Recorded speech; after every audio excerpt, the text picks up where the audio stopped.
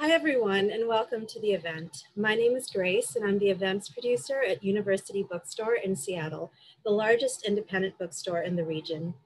We're proud to partner with the University of Washington Press tonight to bring you this fascinating discussion of author and environmentalist B.J. Cummings' new book, The River That Made Seattle, A Human and Natural History.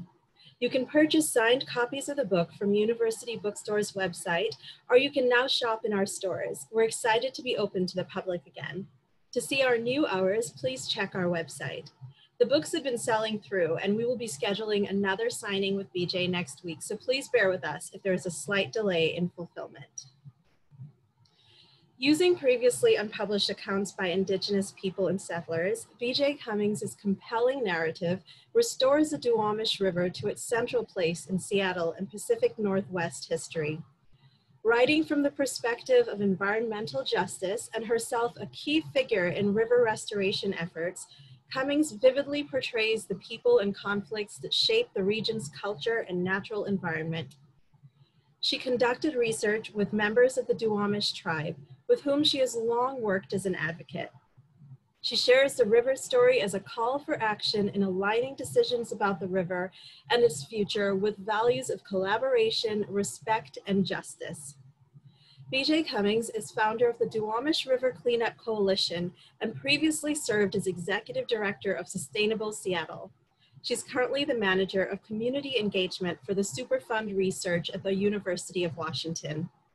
Tonight, BJ will be joined by Ken Workman, the great-great-great-grandson of Chief Seattle, and Louise Jones Brown, a sixth-generation descendant of pioneer settler Jacob Maple, for a conversation moderated by historian and author Jennifer Ott. Tonight's reading and discussion will be followed by about 15 to 20 minutes of Q&A. If you have any questions for them at any time during the event, please type it in your questions field and they will answer them after the presentation. And now please join me in welcoming B.J. Cummings. Hello, Grace. Thank you so much for welcoming me here today. I'd also like to extend my gratitude to Ken Workman, one of our guests tonight, and to all of the members of his Duwamish tribe for hosting all of us who are here in the greater Seattle area on their family's traditional Duwamish land. Thank you. I'd like to begin with a question for our audience, which is, why are you here? Why get online on a beautiful evening to talk about a river that's been all but forgotten up until about a generation ago? What compels you to care about it enough to join us in this discussion of the river's history tonight? I'm guessing it's because in the last couple of decades, we've come to understand the Duwamish River as a reflection of ourselves, which may be, but why does it matter to you? Duwamish tribal member James Rasmussen, who's a central figure in this book, once answered that question by saying, "That's like asking me why my grandmother matters." Our family shapes us, and our places mold us. So our river tells us something about who we are. The Duwamish River is a living reflection of Seattle's history. It's central to the character of our city, and it tells us a lot about who we are and who we have been. After spending a couple of decades getting to know this river and the resiliency of both its ecosystems and its people, I think the story of the Duwamish also shows us a lot about who and what we can be. So I'm guessing that's why we're all here today. I'd like to start off by sharing with you all an excerpt from the book about a meeting between two families who are present with me here tonight.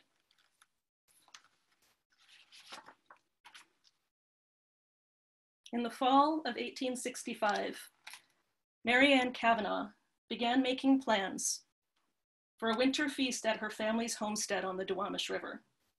The days were shortening, and in the past few years, that had taught her to anticipate the isolation and loneliness of pioneer winters in the Northwest. She and her family drew up a guest list, commandeered post carriers and canoes to deliver the invitations, and foraged for blackberries and Oregon grape near the river. When the fall floods swamped the valley, her family and neighbors harvested potatoes and flushed ducks from the reeds. And as winter approached, they hunted for venison and bear.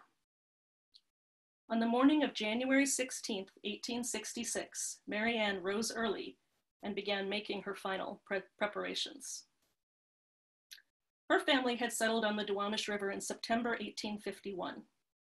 The US government's promise of 160 free acres to every settler who put down roots and improved the land had drawn her father and brother north from the California goldfields. Their land claims were the first in this part of the Oregon Territory, just upriver from a deep embayment in Puget Sound.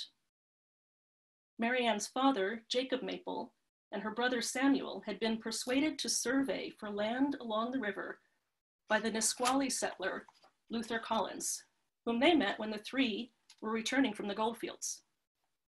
When they arrived, the river delta and tidal estuary snaking south hosted 15 longhouses dispersed among 5 villages. In the network of rivers and lakes making up the larger watershed, at least 90 longhouses housed an estimated 10,000 native people. Collins' original land claim was about 50 miles south of the Duwamish Valley, and he'd visited the fertile river basin before. He knew that white settlers could anticipate the support of a local native leader, Sealth, who had been recruiting pioneers, unsuccessfully to date, to settle in his territory and form alliances. Sealth had provided them with a team of native guides for a scouting visit in June 1851. Now, nearly 15 years later, Sealth was expected as a prominent and honored guest at the Maple Kavanaugh clan's winter feast. Most of the guests were already present when Sealth arrived at the party. Rounding the river bend in a massive canoe propelled by 50 paddlers, his entourage slapped the water and sang a traditional welcome song as they approached. As Sealth came ashore, Mary Ann recalled the chief stepping from his canoe with all the dignity of his rank and formally greeted the assembled settlers. His retinue then unloaded gifts of cougar skins, moccasins, fish, and salmon roe, an expression of Sealth's friendship as well as his status and wealth. The bill of fare for the feast reflected the panoply of wild foods introduced to the pioneers by Sealth's people. Clam chowder, stewed clams, smoked, boiled, and fried salmon, grouse, duck, quail, snipe, venison, smoked bear, mashed potatoes, roasted squash, honey and comb, preserved wild blackberries, and Oregon grape jam. The guests were seated on makeshift benches the family had built from cedar boards and tucked into every available corner. And dinner was followed by toasts and stories that extended late into the night. Many of the settlers' tales of their earliest years together acknowledged the tremendous help they had received from Sealth, but they also recounted the many clashes they had with hostile members of his and other nearby tribes. It was the last time Sealth would visit the settlers in the city they had named for him. 6 months later, he passed away at his home on the Suquamish tribe's Port Madison Indian Reservation, the location of his family's expansive longhouse, Old Man House. Port Madison on the Kitsap Peninsula across Puget Sound was the only land reserved for Sealth's people, following the treaty that he had been persuaded, or obliged, to sign by the territory's colonial governor a decade earlier. No reservation had been created within his maternal Duwamish family's ancestral lands, where Mary Ann and her family lived, and no newspaper reported his passing.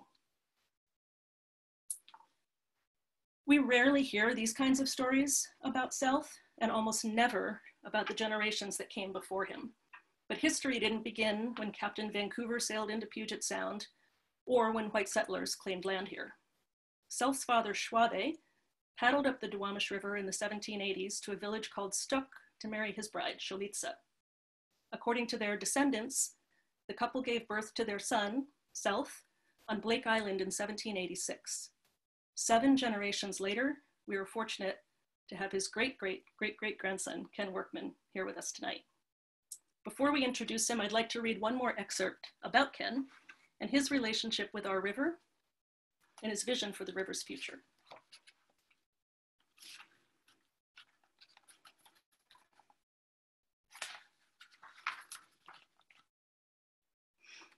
EPA's project manager, Allison Hiltner, explained the details of the agency's proposed river cleanup plan at a public meeting at South Seattle College in April 2013.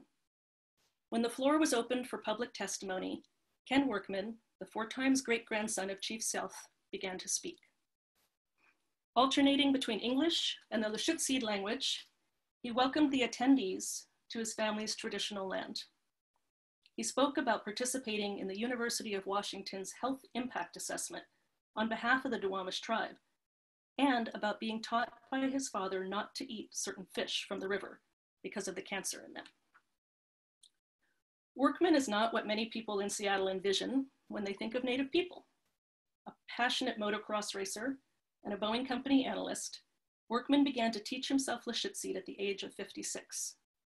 He grew up knowing his family's Duwamish heritage, but he discovered that he was a direct descendant of South only when he was in his 50s.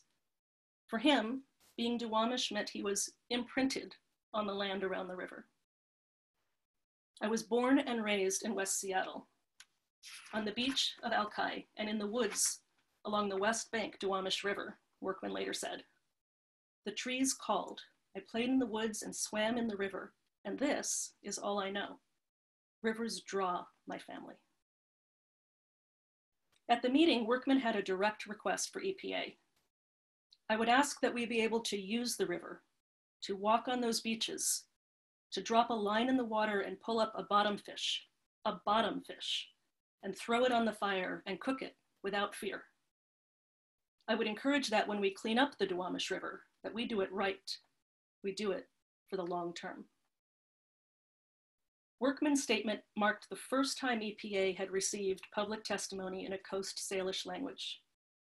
As the deadline for a cleanup decision approached, Native and immigrant community leaders, fishermen, business owners, longshoremen, environmental and neighborhood organizations, artists, media personalities, and even the hip-hop icon Macklemore lent their voices to a River for All campaign that sought to strengthen the final plan and protect the health of the river's most exposed and vulnerable constituents. By the time the public comment period on the plan was over, EPA had received more than 2,300 comments on its proposal in 10 languages. The Duwamish River cleanup would affect the health and well-being of dozens of racial, ethnic, and linguistic communities. The most acutely affected would be people whose health, for economic or cultural reasons, was inextricably linked to the health of the river's fish. These communities, traditionally the most marginalized in highly stratified Seattle, had become the driving force behind the Duwamish cleanup. It's been a real honor for me to be given the gift and the opportunity of seeing the river through the eyes of people like Ken Workman. And while I've spent most of my waking hours for the past 25 years at the river, I've developed my own relationship, albeit much shallower, with it. And for those of you who've spent time there, I'm sure you too have developed your relationships and have your own stories to tell. And some of those stories are in this book. But I'm going to switch gears now before we introduce our guests. And if you give me just a moment to share my screen.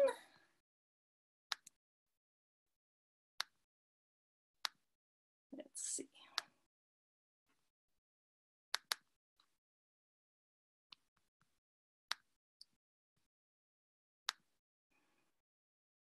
There we go. Hopefully that's working for you. I'm going to begin with a map of the Duwamish watershed in the 1800s.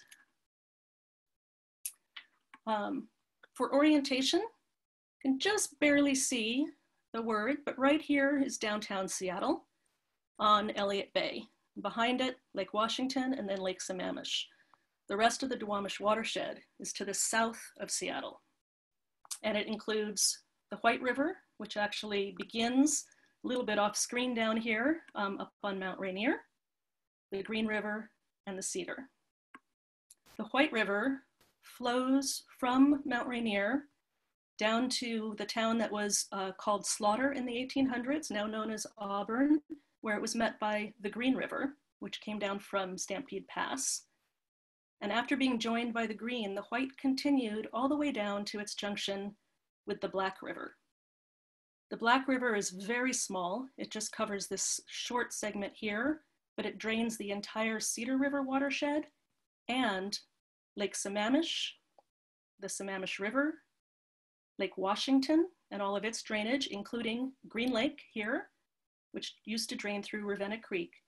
And then all of that together flowed out of the south end of Lake Washington, joined the Cedar through the Black. And from that point down, those combined rivers were called the Duwamish or Duwamps River, which drained into what was then Duwamps Bay. Today, this looks very different. The White River, where it came down to meet the Green, was diverted by a group of farmers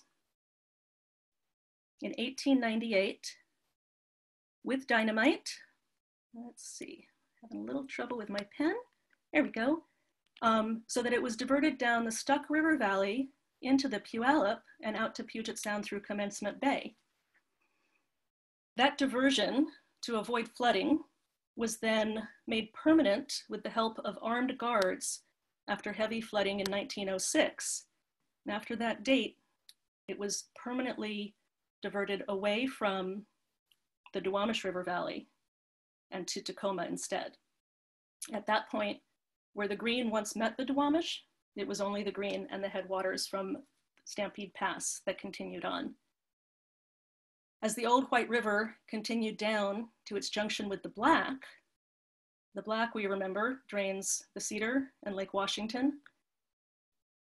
In 1912, a small diversion to avoid flooding in the town of Renton that had built up here brought the Cedar River directly into Lake Washington, ultimately to flow back on the other side of Renton into the Black again until 1916.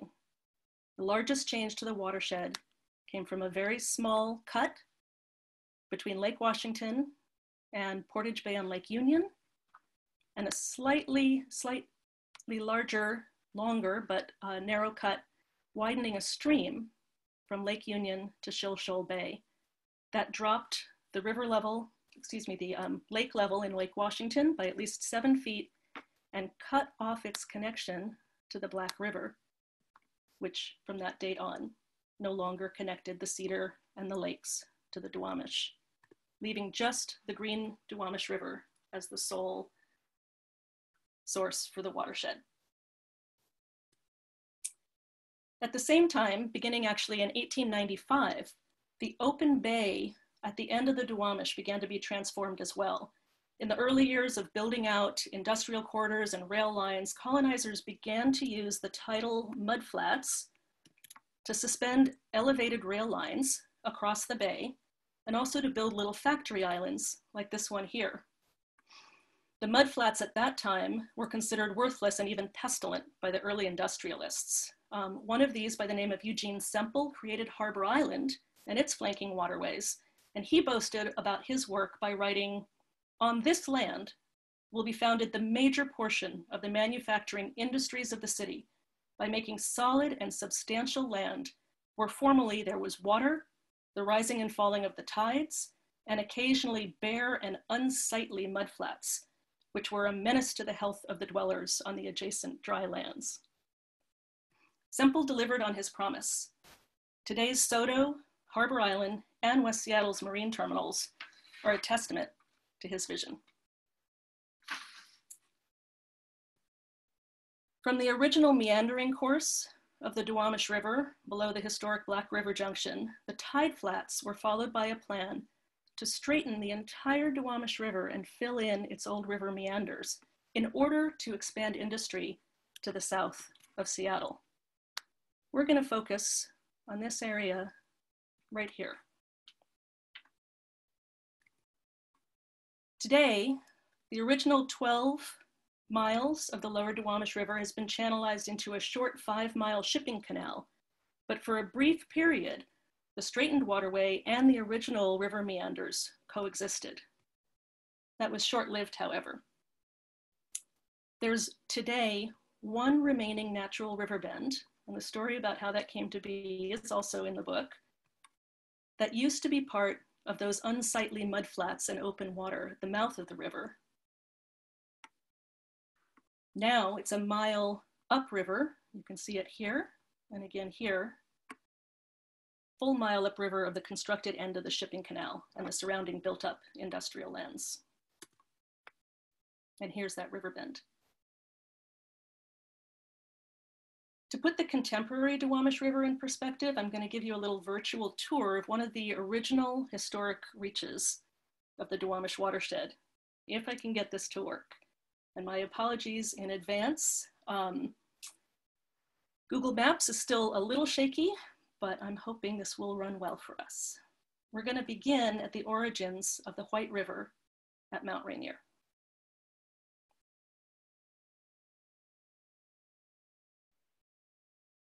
Okay, Emmons Glacier is the source of the White River and runs under an avalanche that covered the bottom of the glacier in the 1950s. At the bottom of that avalanche, an ice cave is the source of the contemporary White River. And once again, this is in fact jamming up on me a little bit. Let's see if I can get it back for you.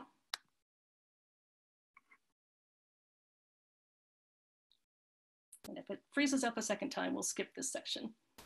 But it's a lot of fun to be able to see this whole thing. Okay, so again, Emmons Glacier flowing under the old rock avalanche down to the ice caves. Here we go, where you can actually visit Mount Rainier today and see this for yourself. At the end of at the mouth of the ice caves, you can see the White River flowing out from the bottom of Emmons Glacier. And you can follow it around the mountain, there it is, down to the town of Greenwater, where it's joined by the Greenwater River flowing down from Natchez Pass up this way. Natchez Pass itself was one of the old wagon trails that some of the first settlers used to come over into the Oregon Territory. Following the White past Enumclaw to Auburn, we come to the place where the White River was diverted south rather than flowing north, as it used to Seattle. The diversion now goes south to the Puyallup and Tacoma. But on the other side of Auburn, the old Green River Junction, the Green River still flows through. It just simply doesn't connect with the White anymore. Below this point, long after the White was diverted, the river retained the name White River, as it always had, and only over time did the name change to the Green. We even pass through the Green River through the historic town of White River, reflecting that history, as we flow towards its junction with the Black River.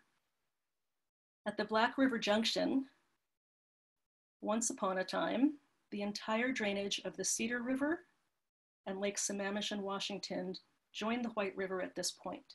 Today, it just drains some wetlands and occasionally the overflow from the Renton sewage treatment plant, before now the Duwamish River continues to flow down to the beginning of the constructed ship canal. The straightened Duwamish waterway begins at turning basin number 3 in Tukwila, just before entering the Seattle city limits. We go past some of the early industrial areas, including Georgetown, and here, Boeing's Plant 2, where 16 B-17 bombers were built each day during World War II. Right across the river, the old town, now neighborhood of South Park. And as we continue down, we come to Georgetown on the other side of the river, where the very first settlers to this area put down their land claims: Luther Collins, the Maple family, and Henry Van Asselt. Today, that area is mostly industrial Georgetown. And as we continue down the river from there, we come to that one last remaining village on the river bend.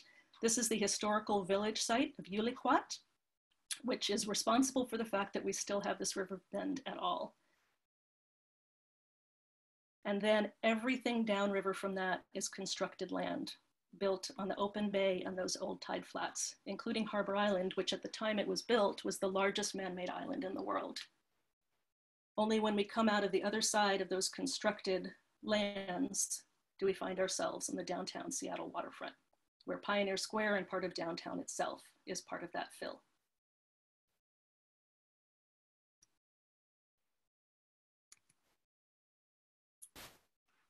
Okay. At the same time that those changes were happening, there were also really dramatic changes taking place among the river's people. White colonial settlement turned the watershed's social landscape just upside down.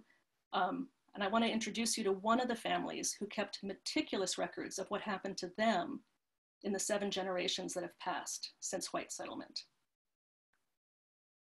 A couple of decades before the first settler put down roots in the current city of Seattle, when the Maples, Collins, and Van Asselt families claimed their land on the banks of the Duwamish River, which was before the arrival of the Denny Party, this man, Sebald, and his sister, Tuktalyut, were born to a Black river family in the village of Sababadid. They were highborn, or among the leadership class of the region's indigenous people. Zadal became a healer. His sister married Chris Canham, a Skagit chief from Whitby Island, who was an ally of Chief South and signed the Treaty of Point Elliott alongside him.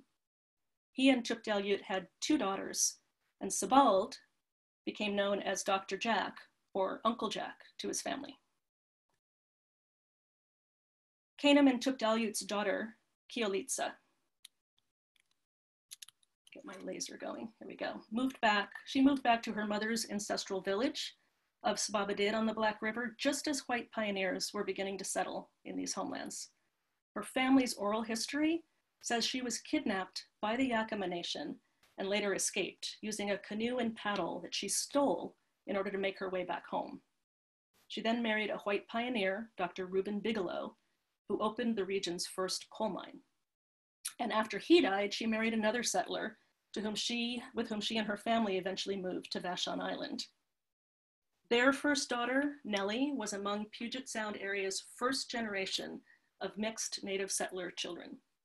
As a teenager, she returned to the Seattle area and wound up working in the home of Judge Thomas Burke, who was an attorney and a railroad booster, whose name is memorialized today in the Burke Building downtown and the Burke-Gilman Trail.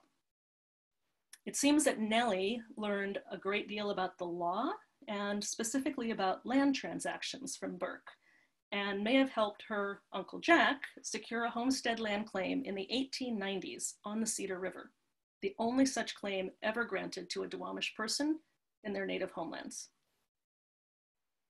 Nellie married a white immigrant as well, with whom she had a son, Myron Overacker Jr., who was named after his father. And after she negotiated a series of land deals, her entire Duwamish family was reunited back together in their natal watershed. Nellie and her husband then homesteaded on state-owned land on top of Beacon Hill overlooking Lake Washington. Myron Jr. was a child when the Duwamish River was being straightened, when the lake level dropped, when the tidelands in Elliott Bay were turned into Seattle's industrial powerhouse. He wound up working in one of Harbor Island's first industries, then called Todd Shipyards, now Vigor.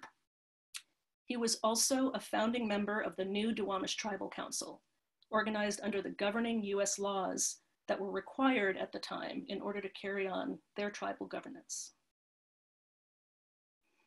By the time Myron Jr.'s daughter Anne was born, the Duwamish watershed's transformation was complete, and the population of Seattle had exploded and diversified. She grew up during World War II and remembered their Beacon Hill neighbor, Tadashi Yamaguchi, being taken away in 1941 and interred along with the rest of his Japanese family. She raised her own son in the same house her grandparents had homesteaded and followed her father in serving on the Duwamish Tribal Council. In the photo here, she's holding the canoe paddle that Keolitsa used to escape her abduction by the Yakamas. Anne's son, Chris Canham and Tuktalyut's great-great-great-grandson, James Rasmussen, was born in 1955. Reading a description of him as a young man, taken from the book, 6 feet tall, James carried himself with pride. His brown hair pulled back in a long ponytail, and he sported a thick beard. He was a notable musician in Seattle's jazz scene, and at age 24, was following in the footsteps of his mother and grandfather on the Duwamish Tribal Council. We're going to come back to James and his relationship with the river in a minute. James's niece, his sister's daughter, Christine Nelson, is the 7th generation since Dr. Jack and his sister greeted the first white settlers to Puget Sound. She's the 4th generation of his family to serve on the modern Duwamish Tribal Council. The changes this family has witnessed on the Duwamish watershed and in this region are documented in the river that made Seattle. And the family's adaptation and resilience are really astounding, but they're not alone. Other descendants of Chris Canham and descendants of Chief Sealth and many others are still with us, as are the descendants of the first settler families. Many of them are actively influencing the future of the city of Seattle to this day. This is certainly true of James. Just as his ancestors did, James has a way of forging alliances with people who are quite different from himself, and I'd like to tell you briefly about one of them. In 1984, James met John Beal. John was a Vietnam War veteran who moved to the Duwamish Valley in 1976. He suffered from PTSD, and at age 29, he had 3 heart attacks and was diagnosed as terminal with maybe 6 months to live. His doctors recommended that he find a hobby he enjoyed and to make peace with his fate. John turned to the little semblance of nature he could find in a deep ravine behind his house, with a murky stream and thick blackberry brambles and lots of trash.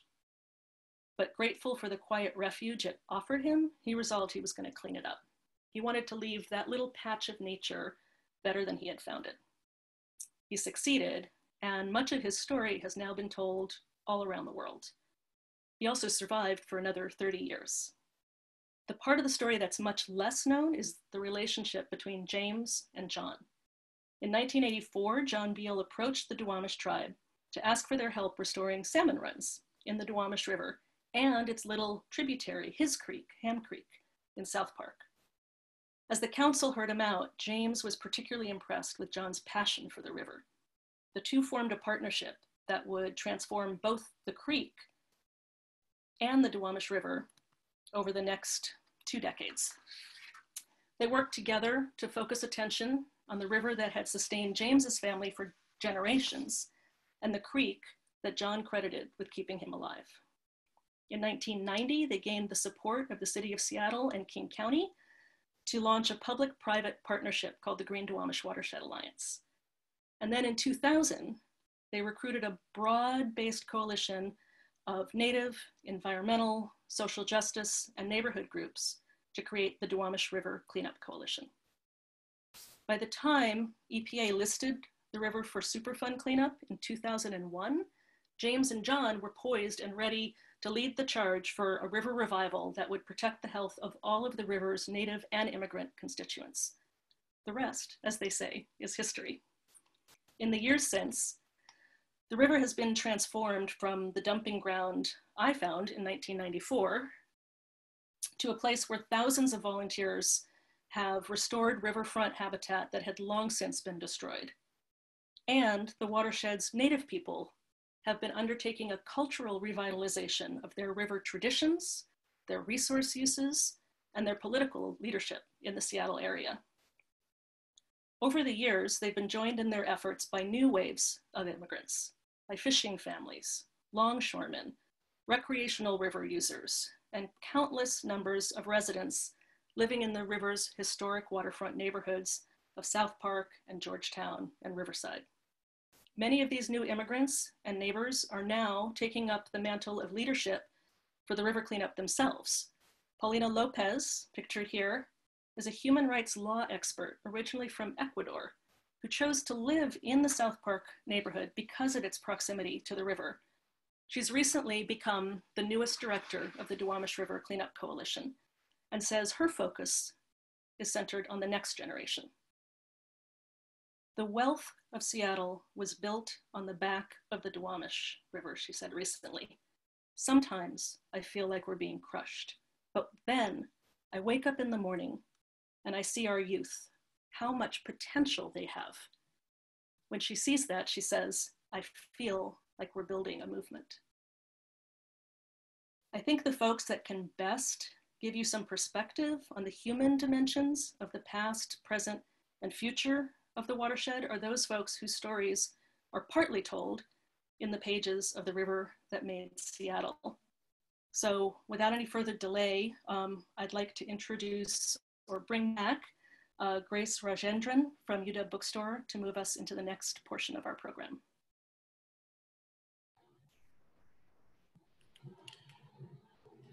Thank you for a wonderful presentation, BJ. And now I would like to introduce author and historian Jennifer Ott, who will be moderating the panel discussion. Jennifer Ott is an environmental historian, assistant director of HistoryLink, and editor of Seattle at 150, Stories of the City Through 150 Objects from the Seattle Municipal Archives, author of Olmsted in Seattle, Creating a Park System for a Modern City, and co-author with David B. Williams of Waterway, the story of Seattle's locks and ship canal. She is a contributor of Washington State history to HistoryLink.org, Seattle Magazine, and Oregon Historical Quarterly. And now let's move to our panel discussion moderated by Jennifer Ott.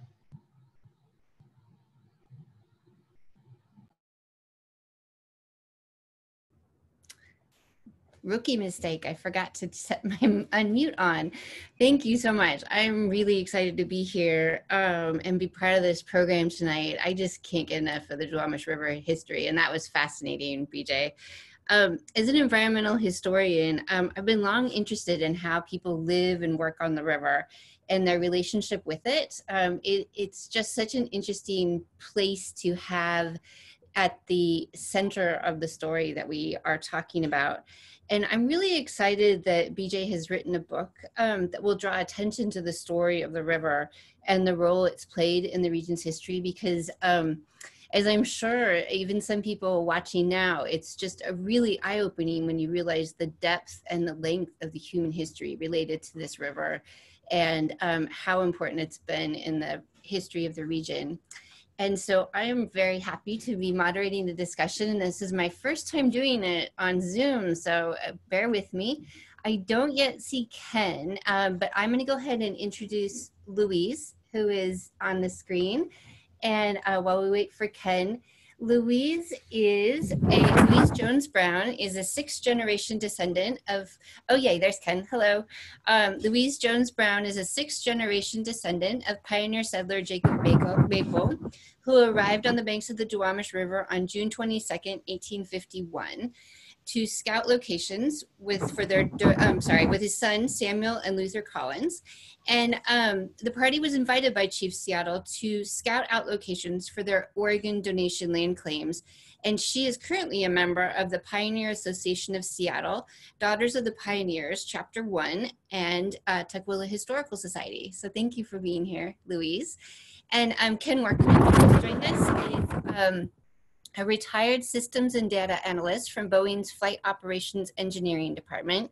And he has served on the Duwamish Tribal Council and is president of the Duwamish Tribal Services 501c3. Ken is a member of the Duwamish tribe and the first people of Seattle. And today, Ken enjoys a retired life living on a river in the mountains of east of Seattle. And so I have a few questions for each of you. Thank you, Ken, for being here. And we'll move through them. And I encourage, if anybody wants to comment on each other's comments, please do that. The conversation is very fun. And so I'm going to start with BJ. How did you come to know the river and get involved in cleanup efforts? Thank you, Jennifer. Really a pleasure to have you here for this interview. Thanks so much for being here. Well, I do tell the story a little bit, but I'll summarize. When I first moved to Seattle permanently, I had family from here and I used to spend my summers here. But although my mother was born and raised here, she moved to New York. So I'm a New Yorker. But I've been back in Seattle reunited with my family since 1994. And the very first job that I took when I came here was as a volunteer manager and trainer for an organization called Puget Soundkeeper Alliance. And my first job involved training kayakers to monitor for pollution in order to clean up Puget Sound. So we had kind of a citizens' navy of sorts that would go out and identify the things that were fouling Puget Sound so that we could come up with strategies to clean them up. And one of our training grounds was the Duwamish River. So I was introduced to it once and then started bringing volunteers and kayaks out and taking notes and taking samples. And for the last, 26 years, it just stole my heart. And the amazing diversity of wildlife and birds and people in the middle of this industrial waterway was just astounding. So sparked my imagination and has held on to me ever since. It's such a different perspective to be on the water, on the river, and looking up into the city and around you. I'm always amazed by how that changes your perception of the river, or my perception of the river. So shifting to Ken, and Ken, I see you still got your audio muted. If you want to unmute that, there you go. Do you remember the first time you fished or boated or swam in the river? I do. The first time I swam in the river was around 1959, 1960. And it would be on the west bank at the mouth of the river, just south of the old Lockheed shipyards. Oh, yeah.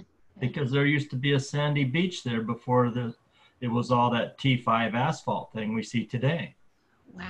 And so while my mother didn't know how to swim, she took my brother and I down there to that sandy beach, and she just threw us in. Said, figure it out. Did you figure it out? Clearly you're still alive. You yeah, did. Dog paddle. Got a couple of little kids out there just doing the dog paddle out there in the water. Trial by fire. So yeah, and so it was wonderful times. It was with a big grassy field down there and a sandy beach, and that's my first memories of being tossed in the Duwamish River. So that's really remarkable. Within your lifetime, it's still being tremendously transformed. It's not just that a century ago it was transformed. Within our lifetimes, there's been massive transformation on the river. Yes, and it's still happening. Yeah, and it's really interesting. It is. And so now when I go down to the Jack Block Park, I always make sure I go up onto that tall tower and I look east to look for that little sandy beach, because that just brings back the memories. And I go, that's where I learned to swim, right over there. Oh, wow. And beyond that sort of very immersive experience, what role has the river played in your life? Well, it's played a big role. As a Duwamish person, I've always known that this is who I was, a Duwamish tribal member. And so what's a Duwamish tribe? Well, they're the people of this river. And the river meanders around, and it kind of goes up from Elliott Bay and then way up into the hills where it turns into the green. And then in Renton where there's the black and all of that stuff. So it was right on the lower section that I grew up. And it was when you come down off of what we always call Boeing Hill, which is at the southern part of Pigeon Point. We'd go down there to that, is it First Avenue Bridge? And just underneath of it, that's the boat launch. So that's where you put your boat in.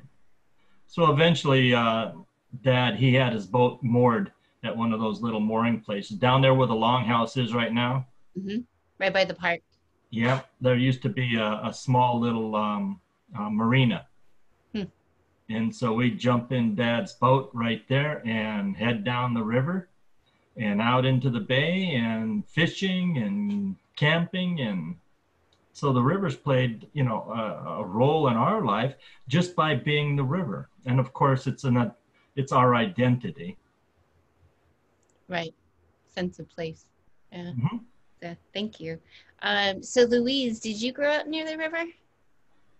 Well, actually, probably, I'm going to say when I was 7 or 8, we stayed mostly on the side of the mountains. I'm actually more of a Colville, Kettle Falls person.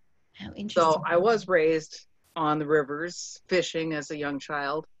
But my family started boating probably in the early 60s from a marina that was not far from where Ken was just talking about. Wow. And we would go, we were out on the bay all the time. Now this is 30 years before I learned about my pioneer ancestors. And even after that boating, my family, we had boats. We took my children out. We were always launching at Alki Point, going through the bay, down the river, up the river. I had no clue that Boeing Field or any of that information had anything to do with my ancestry. And I found out in 1994 that I had an aunt that I had never met. And she introduced me to the family heritage because she knew most of it. She didn't know all of it, but it changed my perspective once I started learning the historical part and learning about the relationship that my family had with the Duwamish and their influence on my family's decision to even settle in this area, because they were farmers in Iowa. They already had land back there, but the opportunities were a bit too much for them to pass up. So you two are like the perfect case studies of why you should know your family's history. Yes. I wonder how many other people have long roots in this region that aren't aware of it. My family are very recent arrivals, my grandparents' generation, but I wonder how many people have long histories in this region and interconnected stories like your family does. So I was wondering if you all, whoever would like to go first, would like to share a story about the river that you think illustrates something important about it. And I'll just give a quick example. About 10 years ago, I attended my first Duwamish Alive event, and I went from having a very intellectual, document-based understanding of the river to, after that event, I understood the community and the people experiences on the river, and which is a problem sometimes us historians have, is that we get too caught up in the documents from the past and forget that there's people today that still have very deep connections to these places. And so ever since then, I've just really, it opened my eyes to understanding that it's not just industry and transportation, that it's people and communities that are on the river. So do you have a story like that that you could share, anybody? Well, I could jump into this if you'd like, because I didn't really have an interaction with the Duwamish people, even in that first 10 years when I found out there were stories that matched my family to theirs. I was at a Pioneer Association picnic meeting, and I met Amy Johnson, who was a David Denny descendant, and she invited me to join her group, who was forming an alliance with the Duwamish and starting to fundraise for the Longhouse. It actually really changed my life. The relationships that I was able to develop with the Duwamish will live with me for the rest of my life. That's amazing. Yeah. And Ken or BJ? Sure. The Duwamish River has been a transportation source for us forever and ever. It's like an interstate highway. So that's how you get around. But it's also a food source. So commercially, from the native perspective, this is where you had to be, was on this waterway. And so then when Grandpa said, Slaleo de Siaya, which means come ashore, my friends, Kuhi, you're welcome here, then everything changed, and yet the river turned into an industrial source for modern people. And so it continued to serve a purpose. And so today we're watching the river get cleaned up. So even today it's going through a phase 3, where it first was a pristine and then it got kind of messed up, and now people are starting to clean it up. So society is beginning to change. And so this is an important thing. It's sort of like a mirror on society. It is. You can trace some important changes in how people understand their place in the landscape just by looking at the history of the river. Yeah. How about you, BJ? Before I do, I'm kind of loath to let go of this discussion with Ken and Louise. Let me just ask a quick follow-up. Sure. So, Ken, your ancestor welcomed the Maple family, Louise's family, to this river. The Maple family, 15 years later, welcomed Ken to the space they'd carved out for that piece that we read about earlier. And I'm curious when the two of you first met. What did you say to each other? Well, I can jump into that because we were actually participants in a seminar at the White River Museum. To that point, we had not met each other. And he was sitting there just innocently saving his space at the table. So I walked to him and asked him if the seat was taken. Then we introduced ourselves, and we could not believe the happen chance of that meeting, because that just was like serendipitous. Wow. Yeah, this stuff happens all the time. So eventually you just say, oh, okay. And then, of course, Louise helped us out at the Longhouse a whole lot on canoe journeys and stuff. Yeah. Do you want to explain what canoe journey is just briefly? It's just such an amazing thing that if anyone who's watching doesn't know it, we want to make sure they do. Sure. Do you want me to do that, BJ, or do you want to? Oh gosh, no, please. Okay. Canoe Journey is an annual event out here in the Northwest, and it involves invitations to virtually anybody and everybody to arrive at a destination that is hosted by a local tribe. Sometimes the local tribe is 400 miles up into Canada, and sometimes it's clear down on the other end of Puget Sound or out there on the ocean. But there's always the destination and there's the date. And invitations go out and maps are then drawn up on how to get to these places in a canoe.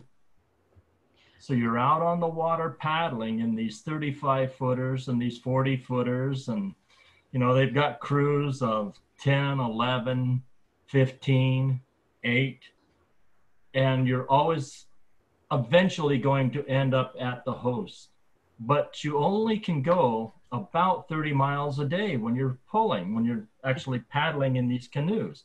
And so these stops along the way are all carefully coordinated with other hosts, tribes, families, and you then share culture, which includes stories and songs and respect. And so this is how we communicate.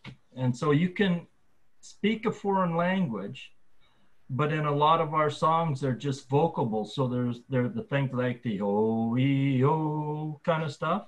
Mm-hmm. And in this way, you can share who you are as a people with people completely foreign to you. So it's a lot of fun, especially when you're on the water, because when the seals pop up and they go, what's that strange thing moving through the water with all of these paddles that are dipping, going down at the same time and out at the same time? Wow. It's very exciting. It is. The energy of it is amazing when you see it. Yeah.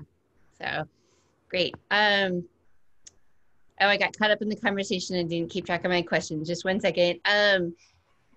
Do you want to add a story, BJ, or should I move on? I can. I'll tell a really different kind of story just for diversity's sake, I guess. There's so many stories that, there's these incredible, historical connections. And those are really optimistic to me in a way, but there's also a lot of stories that really exemplify the injustice, right, of how all of the river's peoples through these 7 generations have been treated. But while there's plenty of those, I think I'm gonna talk instead about something more positive that's really very recent. So much of the fight about cleaning up this river, how much to clean up, how much is it gonna cost, all of that, so much of that was framed when it was happening as a fight between industry and environmentalists. which was really, in many ways, a false dichotomy. People like to see things in simple contrasts, but this river is anything but simple. Unfortunately, though, that led a lot of folks to kind of dig in and insist that, either this is an industrial river, and it's unreasonable to expect to fish here, or this river needs to be returned to its pristine state, and everything else has to go away. And most people didn't hold either of those extremes, but they were out there. Neither of those are really reasonable propositions. People have a right to fish here, and this river will never be the same as it was before the 1800s. Nothing is, everything changes, including the Duwamish, and that doesn't have to be a bad thing. But the important story that I was thinking of comes after EPA made its final decision about the river cleanup, and the cleanup actually got underway. They needed a place to put all the waste. To clean up a river, we have to remove a lot of toxic, contaminated sediment, mud from the bottom of the river. And they needed to get it out and figure out, where it was going to go. And suddenly there was an opportunity for local industries to benefit from the cleanup. One of these is a company called Lafarge Cement. It was struggling at that time, as many of the river's industries were, to stay afloat. But they realized that they had a facility that could actually collect all of that contaminated mud that was coming out of the river. They could process it, they could dry it, and they had the facility offloading and the transport facilities to then ship it to safe landfills. And suddenly they were rehiring crew members who they previously laid off. They added a third shift at their plant and rescued a business that was in decline because of the river cleanup. They were a responsible party. They have some price to pay for the cleanup, but they've managed to reinvigorate their business, reinvent their business, and benefit from the cleanup, and kind of just destroy that false dichotomy. Studies actually indicate that there's thousands of jobs, millions of dollars to be made cleaning up the Duwamish, and we have to be really careful not to fall into those traps of simplifying what's going on here. Because I think really everybody, no matter what perspective, no matter what history they're coming at this from, they all want the same thing, right? Everybody wants to be whole and to be healthy at the end of this. And I think that's a really important lesson for us going forward, the kind of experience that Lafarge had. Right, to not let the fear prevent good things from happening. Yeah, cool. Okay, the next question I have for Ken, how does it feel for you for us to be gathering in 2020 to talk about human relationships centered around the river? Well, I kind of like it. It sort of feels like everybody coming home. Yep.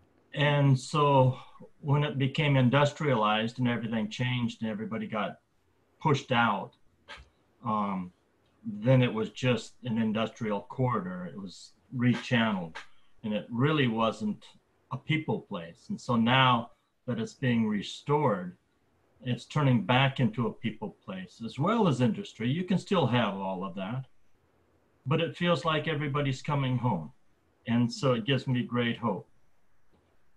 The river, I was looking at my notes just now because I wrote down the word artery.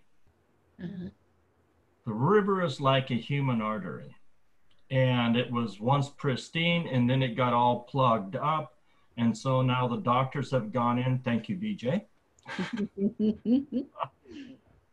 And they've cleaned out those vessels. And so now it's beginning to flow once again. And so just like me, when I was young, I was fine. And then I got older and I got plugged up. I saw the doctor and he said, here, we're going to fix you up. So here I am as a human being, mimicking the cycle of the Duwamish River over 100 years. So yeah, I have a whole lot of hope, and it feels like people are coming home. The animals are coming home. And so the west bank of the Duwamish, the entire greenbelt right there, Puget Park, it's starting to come back to life. The heron are coming back. The eagles are coming back. James describes seals coming back. And I've seen the seals in the river. Wow. So it's coming back alive. It gives me great hope, this cleanup. It is interesting that you bring that up too, that relationship, not just the waterway, but it ripples out into the landscape. And that's such an important part, I think, of thinking about rivers and how they're all interconnected with the landscape around them. Yeah. So, Louise, how did learning about your connection to the Maple family change your perception of the river or Seattle more generally? Wow. Standing on the banks of the river down by the Tukwila Community Center, being out on Elliott Bay or near the mouth of the river, I can now actually almost visually see my ancestors in those Duwamish canoes. I mean, it's kind of spooky actually, because I can picture it. I mean, like Ken said, it was the highway. That was how they got in and out. That they had to go to the far reaches of the south part of the Puget Sound in order to get supplies. There were no grocery stores here. If they needed, provisions, they had to make that canoe journey and then get all the way down to Nisqually in order to get supplies. So until they actually opened up the stores and had ships bringing in supplies, the river was the artery. Elliott Bay was, the push-off point to go around Alki and down the Tacoma Narrows. I can't even imagine, because I've seen some of those canoe journeys, and I know that's a very harrowing experience when the weather decides to pick up around here. And it does, as a boater, I know. And, so the perspective of knowing that my ancestors were here, that the Duwamish were part of the fiber of their life here, it's made such a connection for me to be able to be involved with the Duwamish, be involved with that river at all. It just brings back all of those fibers that are in your genetics. You can't avoid it. It's there. Yeah. It's interesting too, because we talk about the river as a transportation route for goods and that sort of thing, but it also, and Ken, correct me if I'm not characterizing this correctly, but it's also about connections between people and that sort of upriver, downriver, and then up and down the sound relationships and how all the communities were interconnected. And it's the same thing for the non-native settlers that came here, that they would be going to Olympia to get familiar items like flour maybe, but they would also be going to visit people that they knew. And so I think of how different the rhythm of my life would be if my relationships were dependent on moving by water. It would be such a different way of living in this place than, hopping on I-5 and hoping for the best. Yeah. Is that a good characterization, Ken? Well, it kind of is, and maybe a little bit not, because the water is the easy way to go.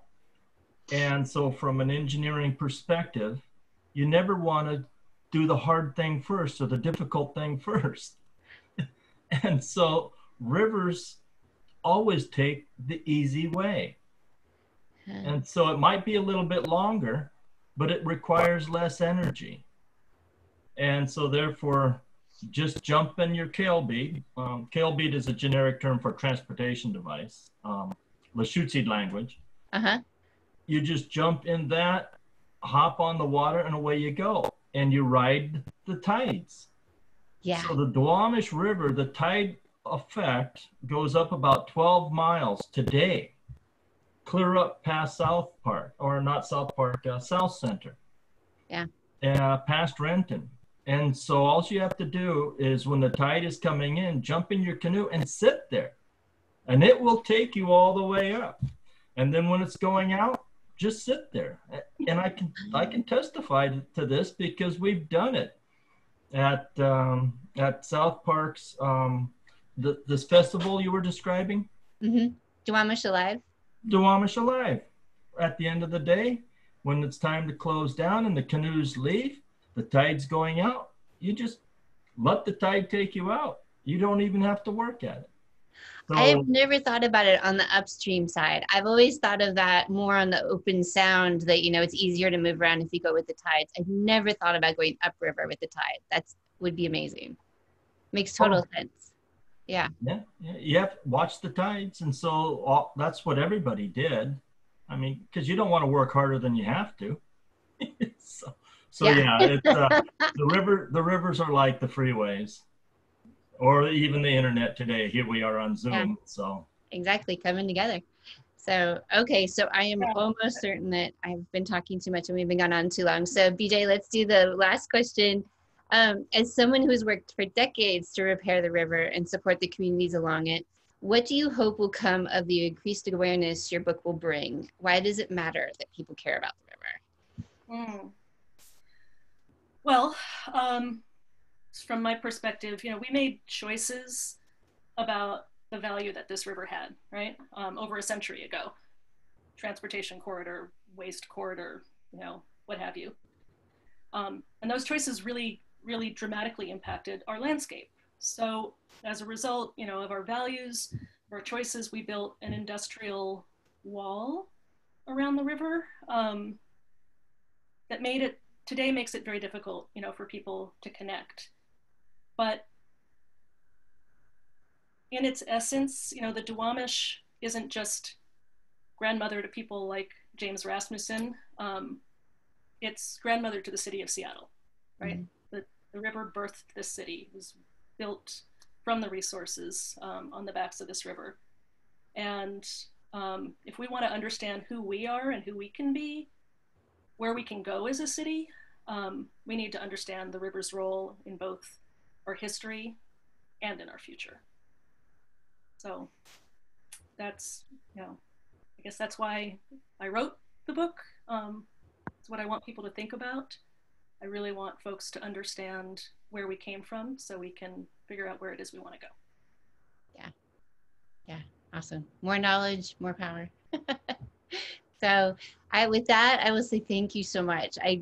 What an opportunity to get to talk to you all. So thank you for having me and thank you for sharing your thoughts. And I will pass it over to Grace to lead the question and answer.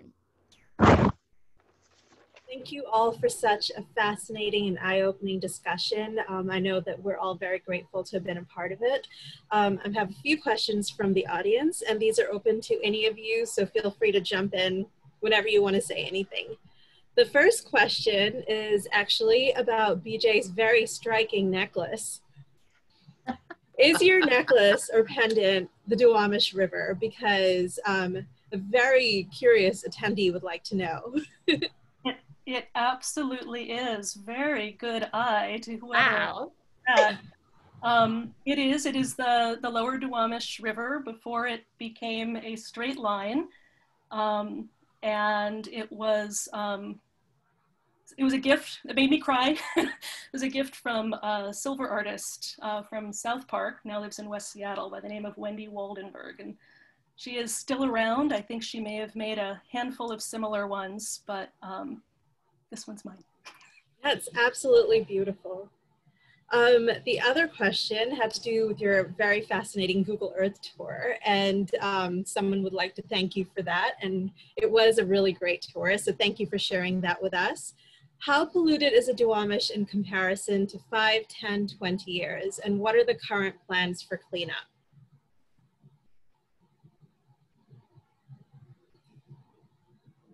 Did you guys hear me? Suppose that's also a question. Yeah, can you hear me?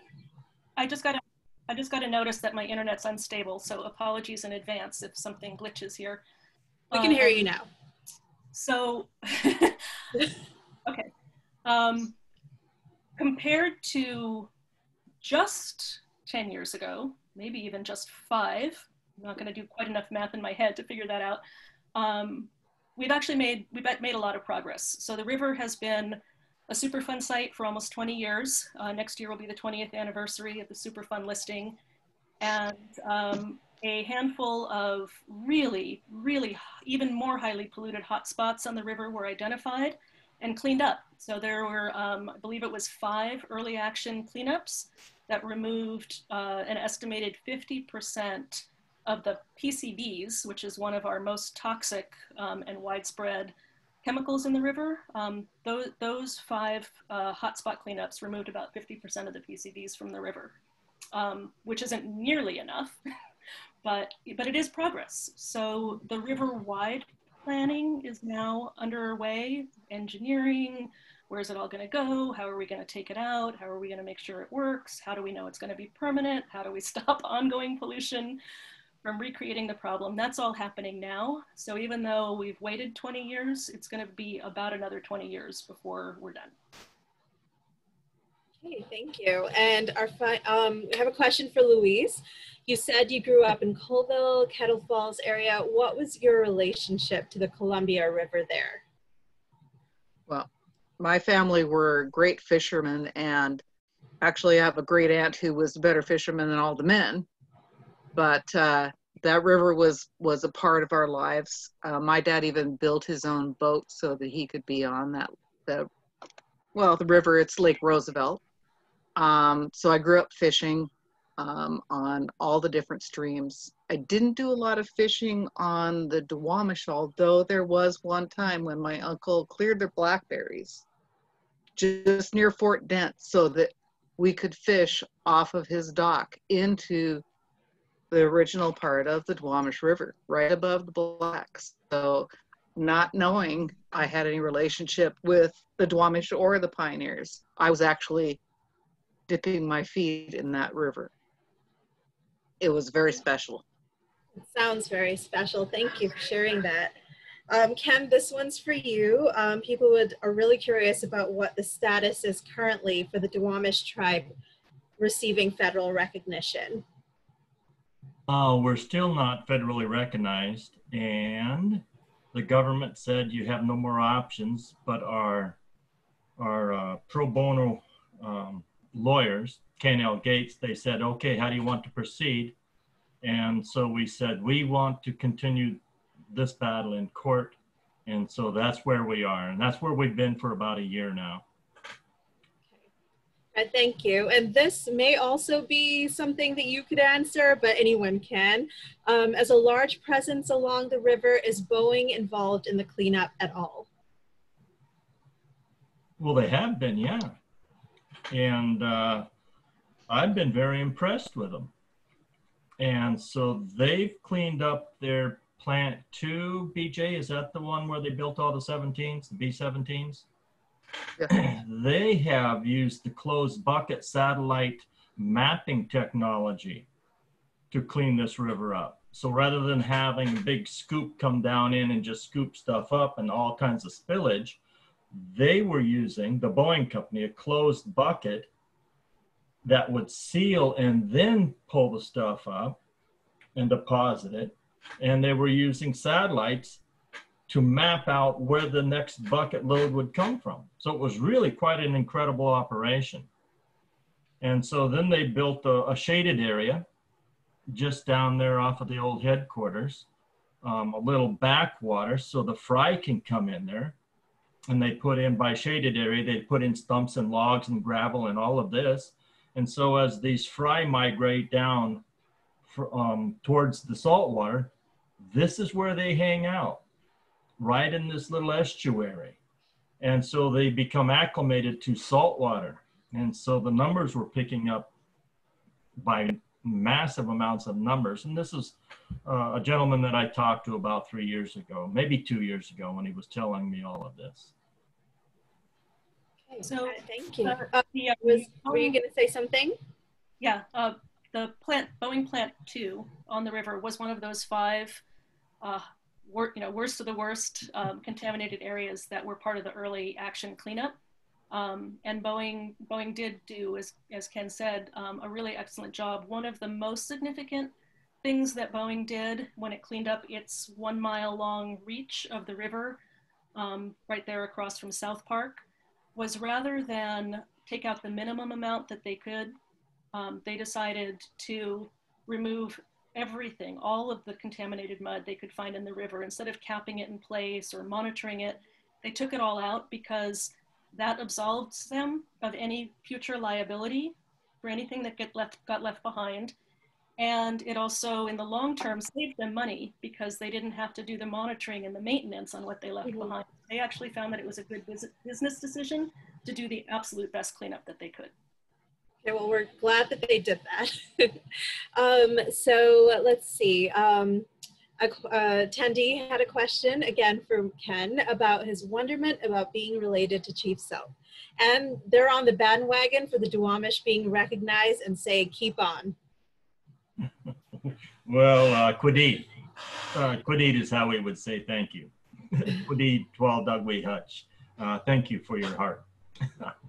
The wonderment, yeah, it kind of came as a surprise. I didn't know it. A coworker discovered it.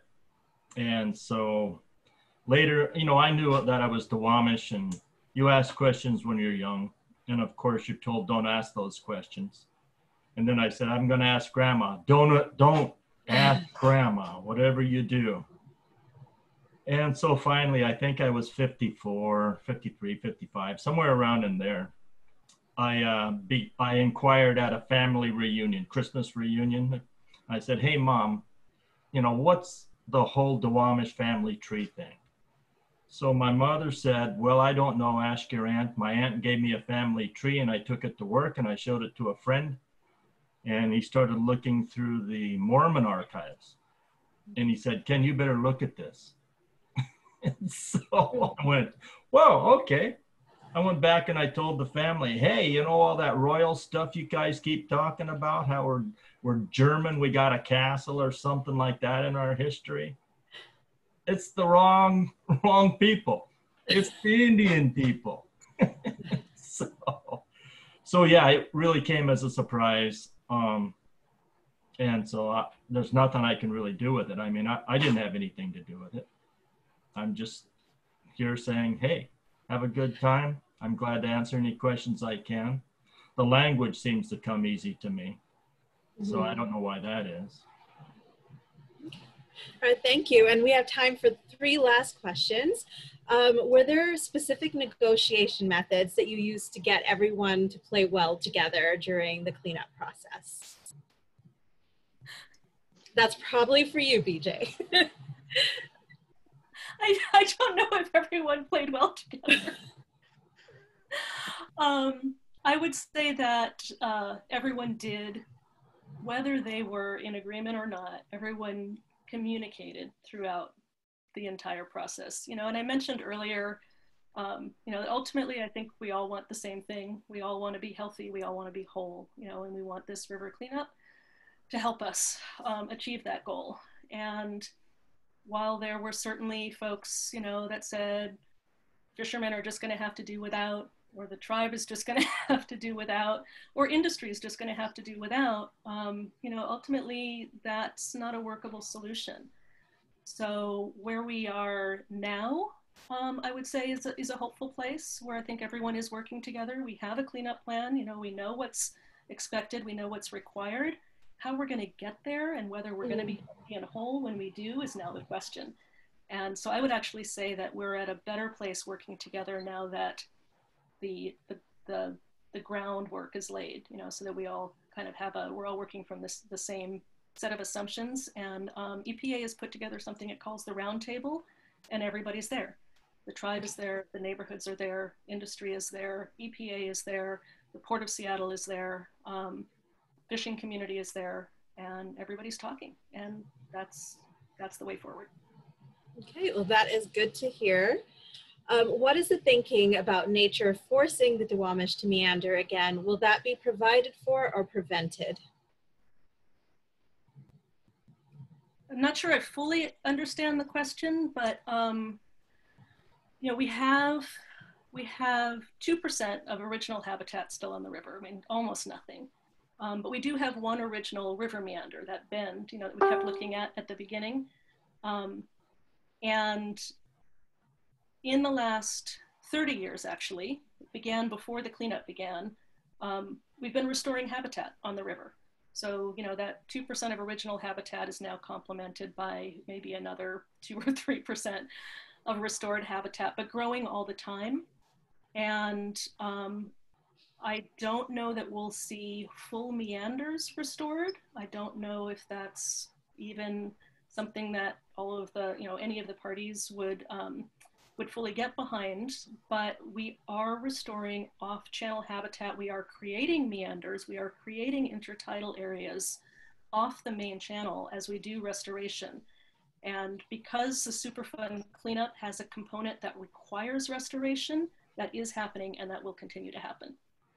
One of the newest places, if anybody is interested in going and taking a look, is in South Park, just upriver south of the 14th Avenue Bridge that comes into South Park. There is an enormous brand new restoration project being constructed now, and it will have off-channel meanders, intertidal salmon spawning habitat, public viewpoints. It's going to be a real gem when it's done. Okay, thank you. And now our last question about the book is from an attendee. It says, I'm looking forward to getting and reading the book. Does it include locations of previous and current historic places of the Duwamish people and other tribes? It has some information.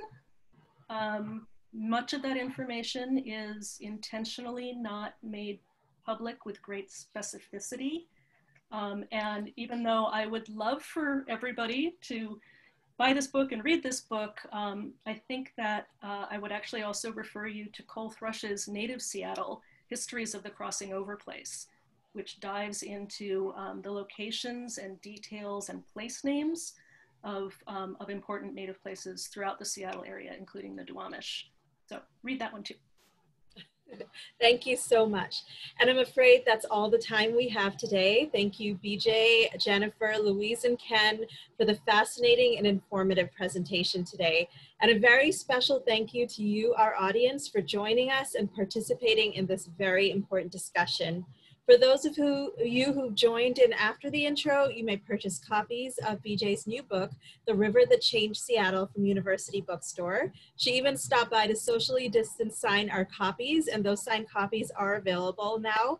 The books are selling really quickly, so we have another signing scheduled with her next week. So if there's a slight delay in your book fulfillment, please bear with us, but it just means the book is selling really quickly, and that's a really good thing. So thank you again for this great discussion, and have a great night, everyone. Thank you, Grace. Thank Louise, you. Ken, thank you both so much. Jennifer, thank you. Bye.